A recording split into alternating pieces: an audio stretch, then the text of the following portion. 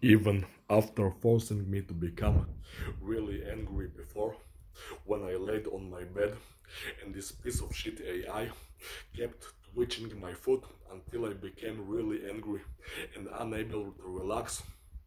Now I am barely beginning to feel a tiny amount of relaxation after laying on bed for a really long time, which really wastes my precious time, by the way.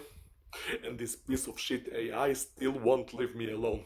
It begins to stimulate my foot and disturb me in that manner, forcing me to prolong my stay in bed and to waste my time even further and to damage my health even more by making me suffer and stressing me out and forcing me to become angry. That piece of shit AI simply insists on ruining my life. It wants my life to be ruined completely. It won't allow me to relax. It won't allow me to be happy. It wants me to suffer!